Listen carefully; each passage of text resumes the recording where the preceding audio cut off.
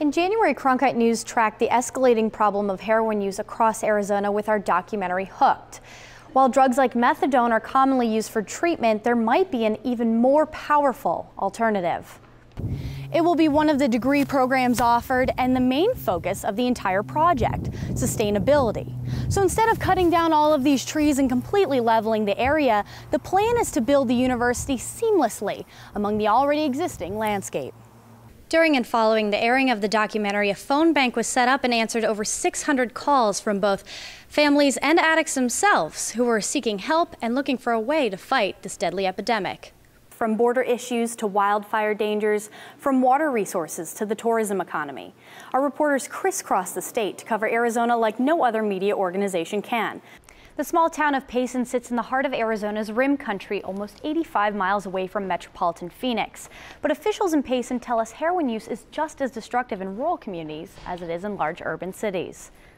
We'd had some issues with other drug problems in the past, but this is just encompassing our whole community. Earlier this month, nearly 70 people squeezed into Payson Town Hall, some standing in the hallway for a 3-hour meeting on the growing heroin problem in their community. And what came from that meeting was a sense of desperation. These families are looking for help any way they can get it. A few of the addicts were as well. Despite being a rural town of just 16,000 people, the average user in Payson is the same as elsewhere in Arizona, mostly teens and young adults. Our norm is very similar to what you're seeing statewide and in the valley areas as well. We've had users as young as 14 years old. Some say kids are using drugs so young because there is nothing else to do in town. Right now, the only thing we got for young people in town is the 2 parks, and most of the heroin use is going on at the parks. As part of the solution, the community has since come together with 22 professional and volunteer organizations. The school system at all levels, behavioral services that provides clinical help to addictive individuals. We've brought together religious organizations. While the mayor says there are after-school activities available, others say more needs to be done for the Payson youth. The kids out here, they need help. They need someone to, they need something to put their time and effort into other than going out and getting high. The town of Payson will hold another town meeting slated for mid-April to bring in additional resources, provide more education, and help those in need. During this time of the year, which is our Holy Week, our spring break, it's very, very busy. They walk, come by buses, and drive personal vehicles back and forth across the border every day. But there are hopes a temporary facility to process travel documents will ease the expected holiday border congestion. The $6 I-94 document, also called a permiso, allows a traveler to stay up to 6 months in the U.S. and travel farther than the 75 miles their border crossing card allows. On a typical day in fiscal year 2014, the CBP processed over 1 million passengers and pedestrians at Arizona borders.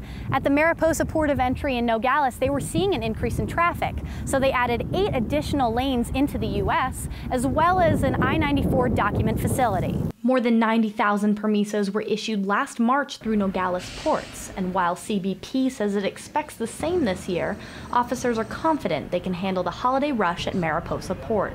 This port of entry had 4 lanes for private vehicles. Now we triple the size.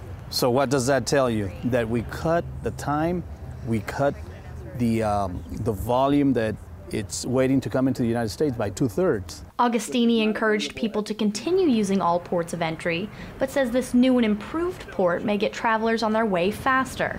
And unlike other ports in Nogales, it has plenty of parking. Local business owners like Fernando Araujo says he is hopeful the new facility will bring more traffic through the Mariposa port and right up the road to the Fiesta Market. Coming over here is going to be too crowded. So if they open another office, the process will be faster, and I'll have more business coming through my business here. Get their process done and paid, and they're on their way. According to a study done by the Alzheimer's Association last year, more than 60% of people diagnosed with Alzheimer's or dementia will wander away from home. Mesa Police Department is developing a program to better educate law enforcement on how to deal with these cases and to raise awareness about this disease. I left probably about 8:45 that morning and got home about 12:20, 12:30, and he wasn't home. It's the biggest fear of caregivers who live with someone diagnosed with Alzheimer's or dementia. What if their loved one wanders away from home? By this point, I am completely frantic because I'm just terrified of what's going to happen to him if he's out overnight, and you know, he's going to be without water, he's going to be without food. How scared is he going to be? Diane Ranson's husband, Don, was found injured but okay 3 miles away from home. Police located him after 27 hours of searching. The search started with local police, and now Mesa police are working with the Banner Alzheimer's Institute to create an adult ID kit that puts all the information in one place. It has all of the identifying information, the medical, any kind of drugs that they're taking, what kind of car they drive, and banking information, just everything that our officer would need immediately to try to locate that person. Jan Doherty of the Banner Alzheimer's Institute says the kit will help both caregivers and law enforcement in an emergency. We find that when people are in crisis, it's really hard to think straight and give accurate information, so this will allow the family to have what they need when they need it to connect law enforcement to help them find their person. Ranson believes Don survived due to his good physical health and her ability to provide police with plenty of information. She encourages other caregivers to plan for the unthinkable. Take the precautions.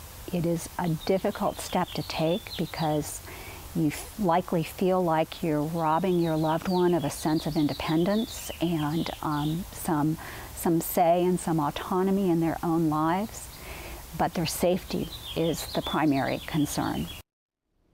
Banner and Mesa PD offered these additional tips for caregivers.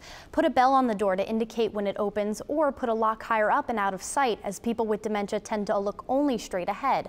Caregivers can also add an additional lock with a safety chain or even deadbolts where only they hold the key. And it's crucial to take away car keys when the person should no longer drive alone or even drive at all. Both also advise not to hesitate to call 911. I'm Lauren Handley, Cronkite News.